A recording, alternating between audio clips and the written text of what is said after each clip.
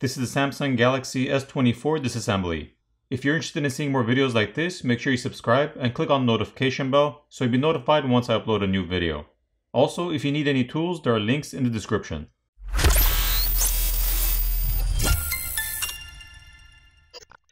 I also did a drop and scratch test on this phone, so if you want to see those, make sure to check out my recent videos. To start off, the SIM tray needs to be removed.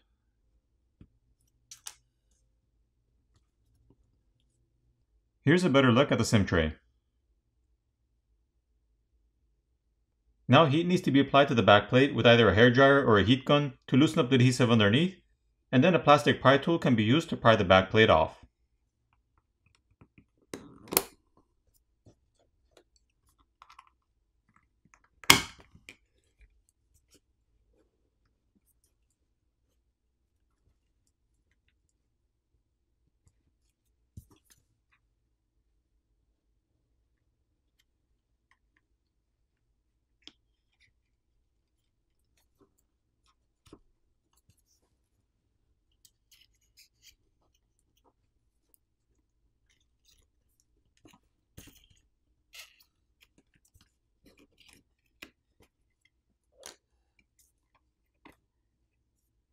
Here's a look at the glass backplate.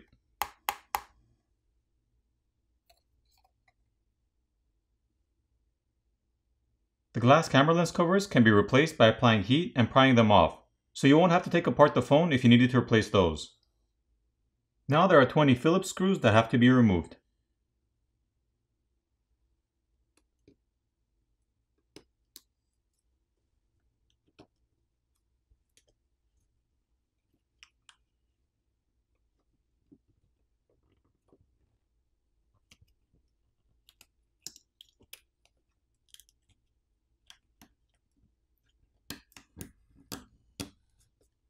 Here's a look at the wireless charging coil and NFC antenna. Unlike the S24 Plus and S24 Ultra, the S24 doesn't have an ultra-wideband antenna. There's also graphite film to help transfer heat. Here's a look at the other side. The battery cable can now be disconnected, followed by the rest of the cables.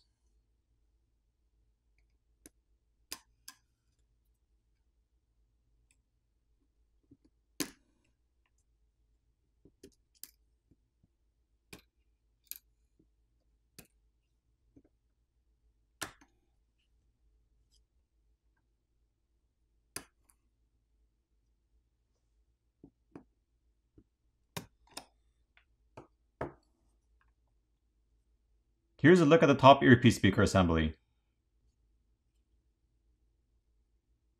This is the speaker itself, and there's an antenna board on the top corner.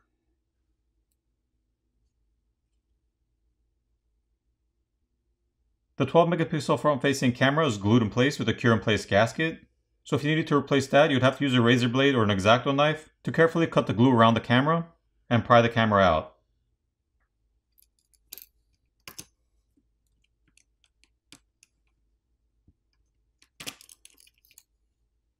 Looking at the main board, there's a 12 megapixel ultra-wide lens, a 50 megapixel primary, and a 10 megapixel telephoto lens. The main and telephoto lens both have OIS or optical image stabilization.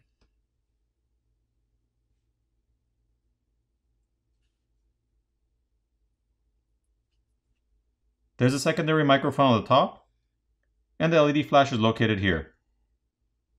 Just like the S24 Ultra, this main board is a dual layer board design. The connectors for the cameras are located on the back, which can be disconnected by just popping them off.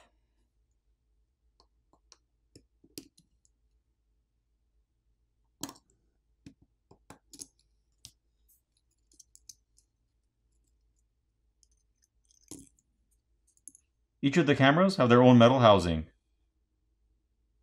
Back to the main board, there's another microphone located here, the proximity sensor, and there's a thermal pad-like compound on the back shield to help transfer heat. Once that's peeled back, we can see a thermal pad which is seated on top of the RAM and processor.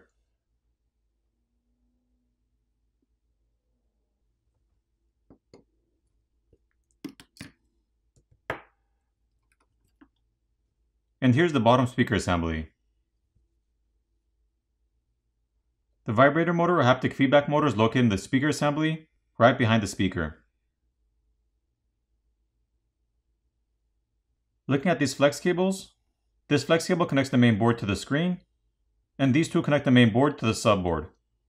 On this specific model of the S24, there are also two 5G mmWave antennas. One is located on the top corner, and one on this side.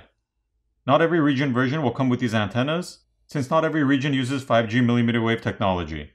However, all the phones do have sub 6 GHz 5G.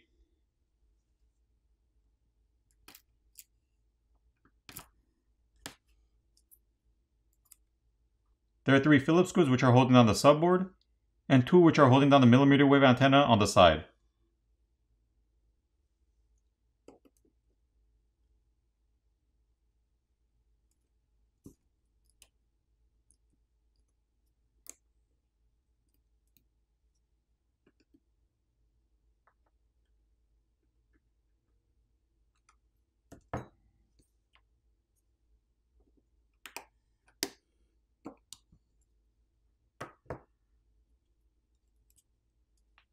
And here's a look at the 5G mmWave antenna.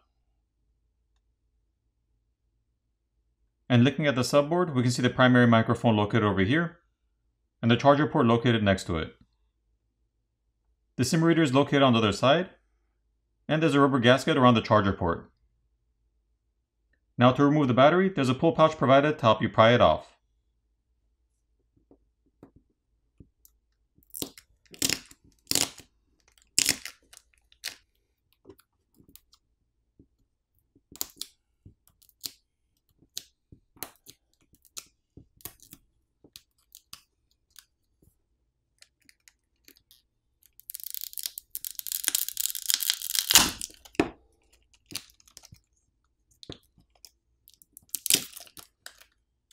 Here's a look at the 4000 mAh battery.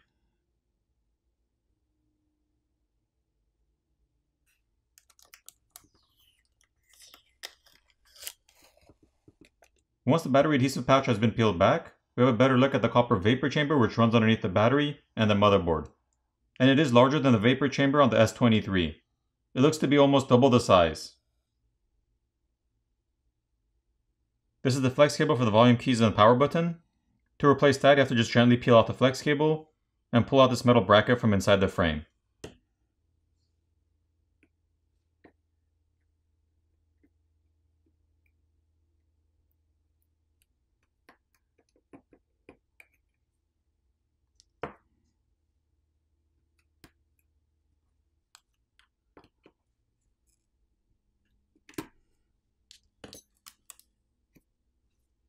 Here's a look at that.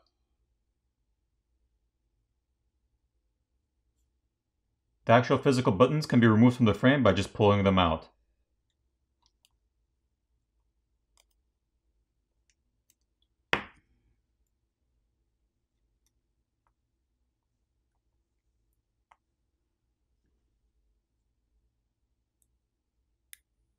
Moving on, there's a rubber gasket and mesh filter over the speaker opening on the frame, as well as the microphone openings on the bottom and top.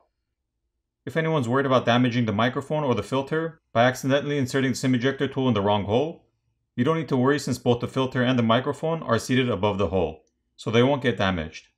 And the second hole on the top of the frame is just an air vent hole. Most screen replacements will come with the frame assembly pre-attached, but if you need to replace the screen by itself, once you take apart the back of the phone and disconnect the cable for the screen, you'd have to heat up the front of the phone where the screen is to loosen up the adhesive underneath and pry the screen off from the frame. But when it comes to these newer phones, since they make the bezel or border around the screen very thin, there's almost no room to apply adhesive or glue to the glass to hold it down, so they apply adhesive behind the screen itself and adhere it to the frame. So that makes prying off a working screen almost impossible to save. Since the screens are very fragile, and the fact that the back of the screen is glued to the frame, no matter how much heat you apply and how careful you are, you're almost guaranteed to damage the screen when you're prying it off.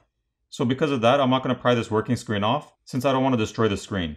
But for most cases, people who are replacing the screen are replacing a broken or damaged screen, so there is no worry about damaging it at that point. For the repairability score on this phone, I give it a 9 out of 10. And now it's time to put it back together.